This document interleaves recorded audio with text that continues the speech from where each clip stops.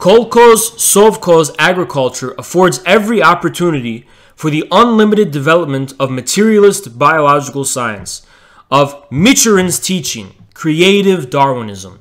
So Michurin was a Russian agronomist who wasn't a Marxist, by the way. So Lysenko is not simply coming from the perspective of Marxist dialectical materialism, and this is something a lot of people get wrong. Lysenko didn't begin as an ideologist, he began as a faithful Michurinist, Michurinian, whatever how you call that. And Michurin, is, according to Lysenko and others, reflected an authentically Russian science, not simply Marxist, not simply dialectical materialist, but authentically Russian science. Again, Marxism does not create its own metaphysics. Marxism allows one to appreciate a repressed metaphysical kernel of civilizations annihilated by Anglo-Saxon modernity. So in China, they have their own Chinese metaphysics and so on, and their own Chinese science and tradition, which Marxism opens up. I.V. Michurin wrote, "We have as yet no correct, exhaustive conception of how nature has created and still incessantly creates innumerable species of plants. At the present time, it is of much greater benefit to us to realize that we have entered that stage of our historical development in which we are able personally to intervene in the actions of nature and, in the first place, can considerably accelerate and numerically increase the form of building new species. And in the second place, artificially divert the building of their qualities in a direction more advantageous to man." Form building is what he's calling it. They're calling it form building of new species. And in the second place, artificially divert the building of their qualities in a direction more advantageous to man.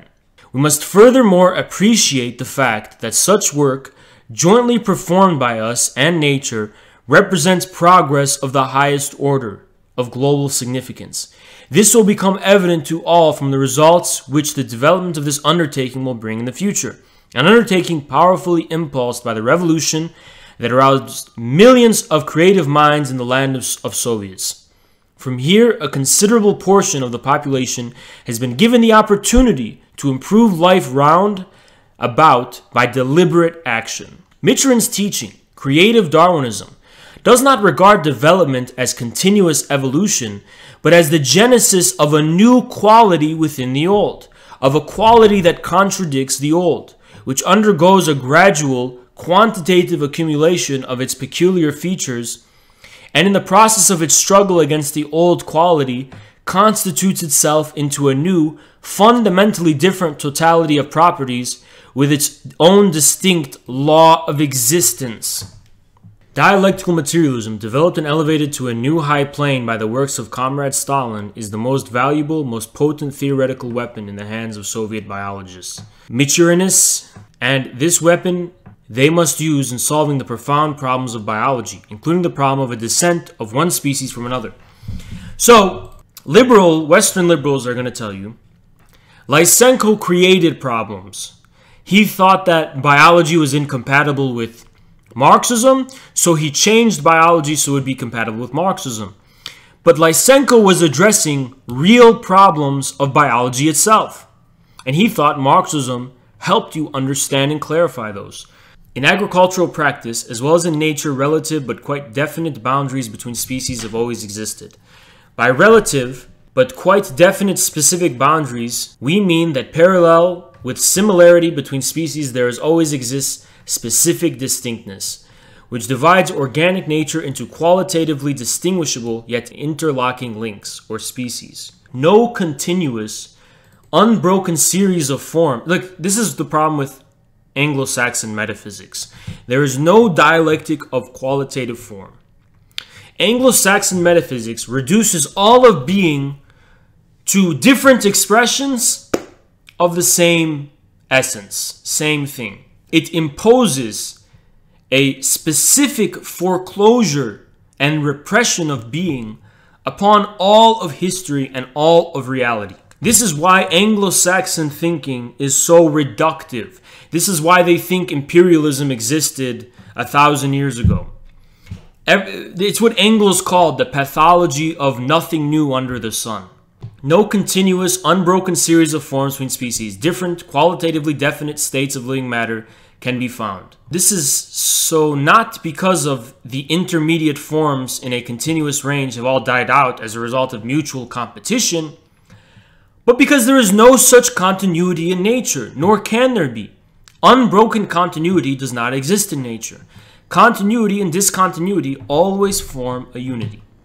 A species is a distinct, qualitatively definite state of living matter. Definite intraspecific interrelations between individuals are an essential characteristic of each species of plant, animal, and microorganism. Let me repeat that. Definite intraspecific interrelations between individuals are an essential characteristic of each species of plant, animal, and microorganism. It almost kind of reminds me of like Mullah Sadra's existentialistic kind of philosophy. It's the existence which is the ground for distinct type of essence here.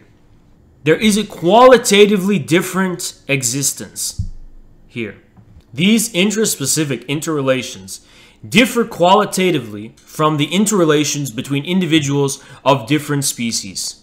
Therefore, the qualitative difference between intraspecific and interspecific interrelations is one of the most important criteria for distinguishing between species and variety. So, the interrelations within a species are qualitatively distinct from the relations between individuals of different species. This is one of the criteria that establish what a species is. It is wrong to state that a variety is an incipient species and that a species is sharply defined variety. For this erroneous formulation were taken as the starting point, it would follow that there is no qualitative difference, no line between species and varieties, and that the species is not a reality existing in nature, but something contrived for convenience of classification, for systemics.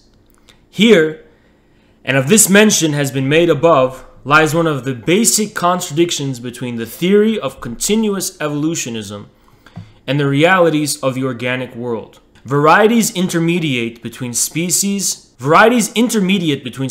not exist, not because these varieties dropped out in the process of an intraspecific struggle, but because they never did and do not now arise in free nature. Varieties are forms of existence of a given species and not steps in its transformation into another species. The profusion of varieties is the result of many-sided ecological adaptivity of the species concerned. It promotes the well-being of the species and tends to preserve it. Now, everyone always credits, who is the guy? Stephen Jay Gould, his punctuated equilibrium. Basically, his idea was that his way of explaining the difference, hard distinctions between species, was an idea called punctuated equilibrium, which adds geological change to the mix. For him, a qualitative geological transformation of some kind is what creates speciation. For Stephen Jay Gould, he basically said that the evidence shows speciation cannot be explained by gradual continuous change. Richard Dawkins said, no, that's not true. It happens gradually over a scale of millions and millions of years. Stephen Jay Gould said, no, it happens when there's a qualitative change geologically, and say, oh, he got it from Marxism. Probably not. Stephen Jay Gould probably got that idea from Lysenko. The geological thing is a different story, but Lysenko is giving profound and great emphasis to the need to recognize qualitative distinct nature of species and organism and different life forms.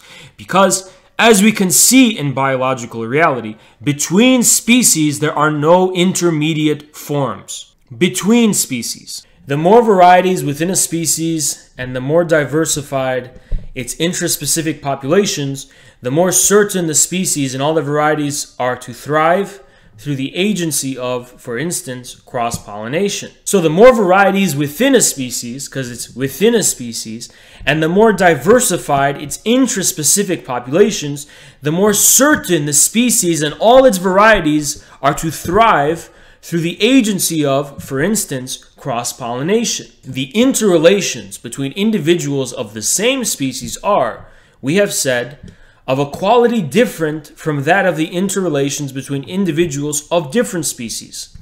The term species is therefore fundamentally different in biology from other botanical and zoological terms, such as genus, family, and the like. Basically, Darwin refuses hard distinction between species and variety. Lysenko says no. It can be easily noticed that the interrelations between individuals of different species belonging to the same botanical or zoological genus do not promote the well-being of the species concerned, but, on the contrary, are competitive, antagonistic. It is therefore usually too difficult to find in nature or practical agriculture instances of prolonged coexistence in populations of individuals belonging to different but closely related species. Of the same botanical genus, joint existence of plant species may frequently be observed, but these species are distantly related, belonging to different botanical genera.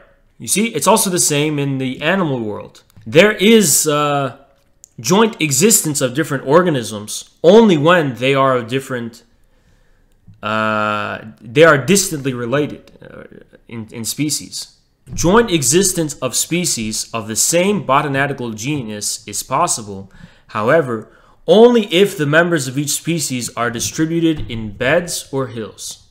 Hence, the concept genus in botany and zoology does not imply ordinary ties of kinship such as intraspecific ties, but indicates solely that all the species of any genus have a common origin. Dawkins doesn't deny punctuated equilibrium. Didn't he say that the main thrust of organisms change is... didn't he say that the main thrust of change is gradual development, gradual evolution, gradual selective pressure, and so on? The term genus serves to specify morphologically similar but qualitatively distinct species. In spite of their external similarity, the individuals of different... Remember, guys, I know this is all very simplistic, what Lysenko's saying right now, but you got to understand, this is made for the layman. Lysenko's the barefooted scientist, and he's bringing science to the masses, kind of like I'm doing for you guys. In spite of their external similarity, the individuals of different species of genus do not cross under the living conditions to which they are habituated, or when crossed, fail to produce normally fertile offspring. They are physiologically incompatible. Moreover, the interrelations between species of the same genus are competitive, mutually exclusive, as we have already stated.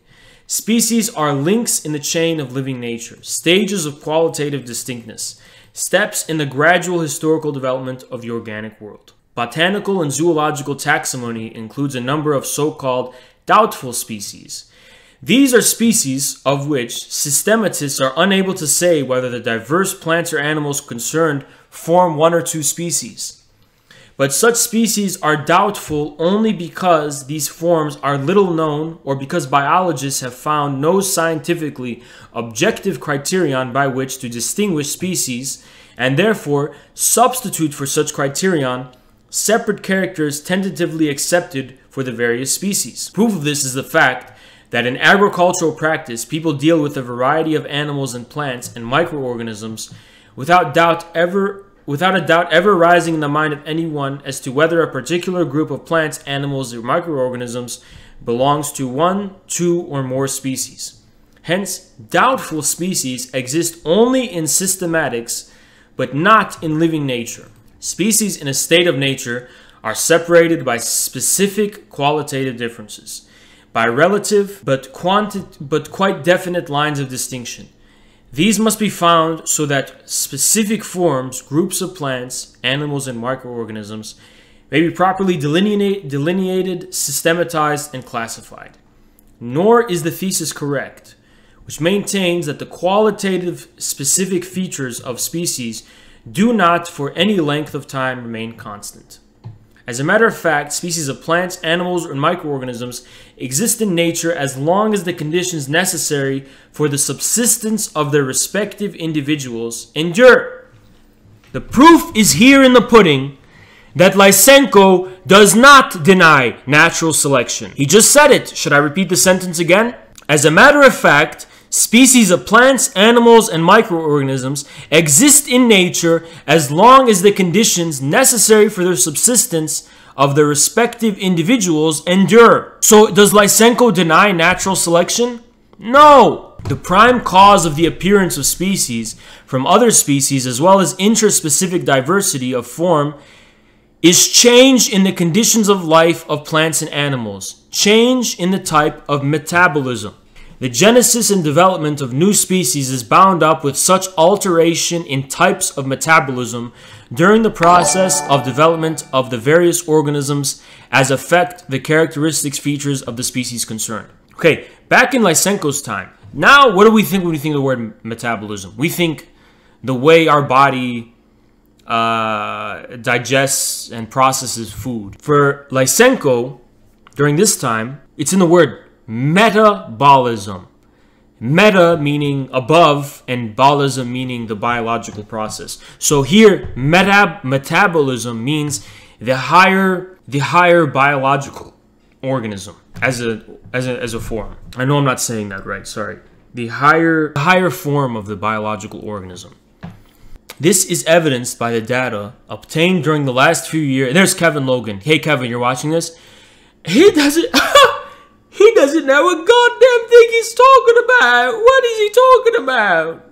Dude, suck my dick. This is evidenced by the data. It's so fucking easy to just repeat what the establishment fucking says. Of course, you're going to sound like a genius if you do that. If you're presenting new ideas or ideas a lot of people aren't familiar with, it's fucking hard, okay? Remember, self-criticism. Ignore the mice.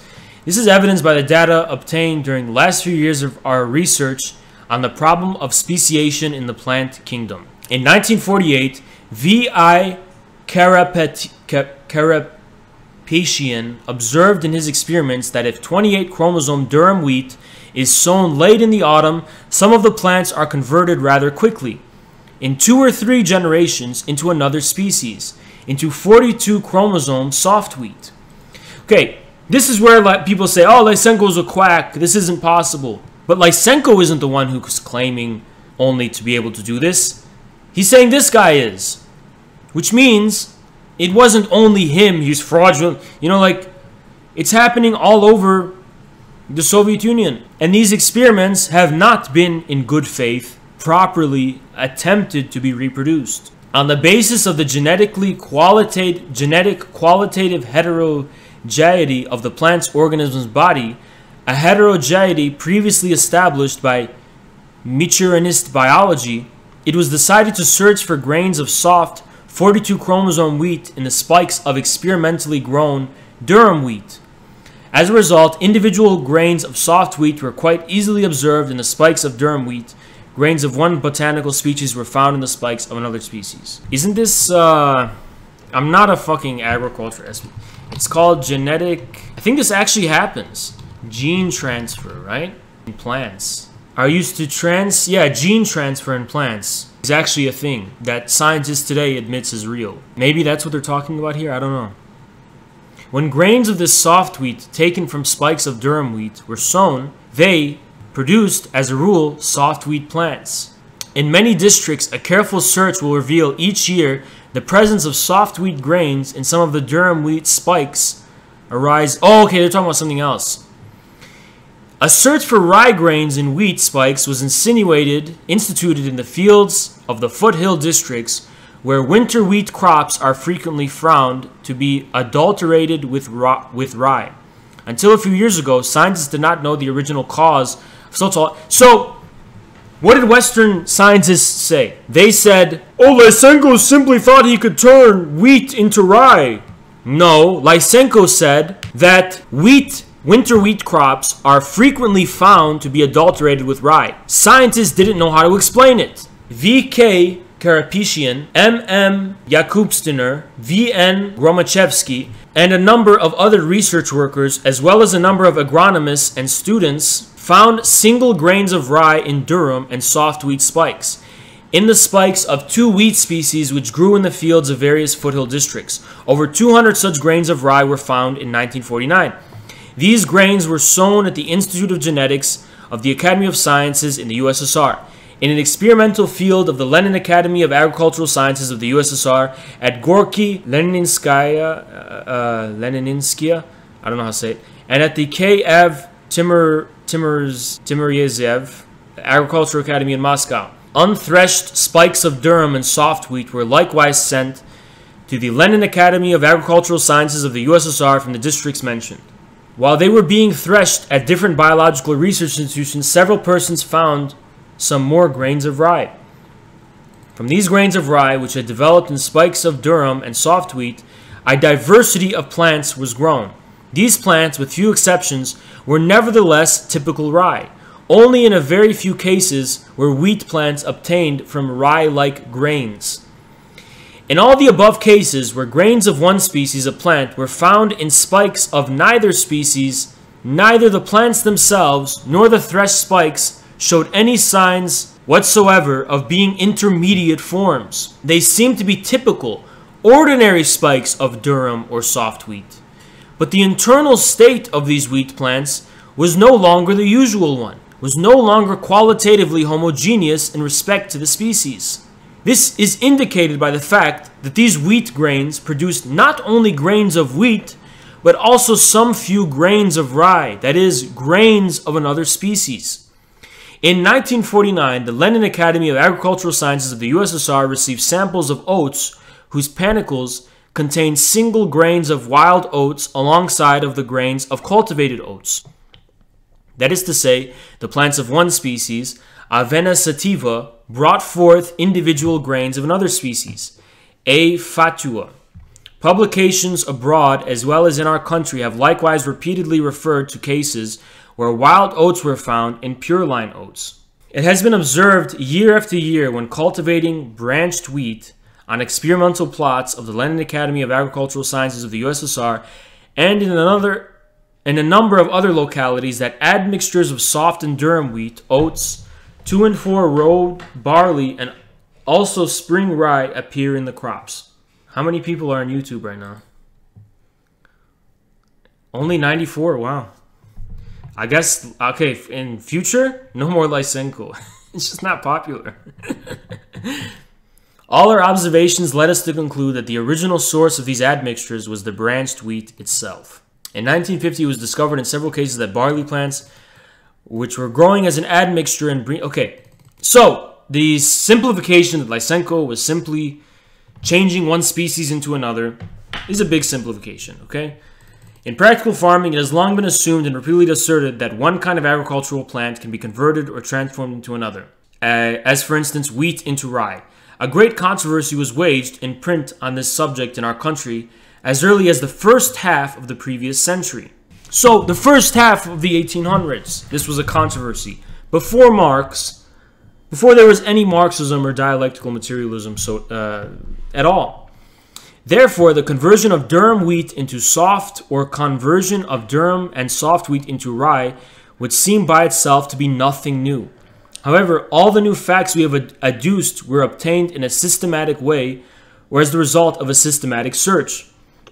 LYSENKO never simply turned one species into another.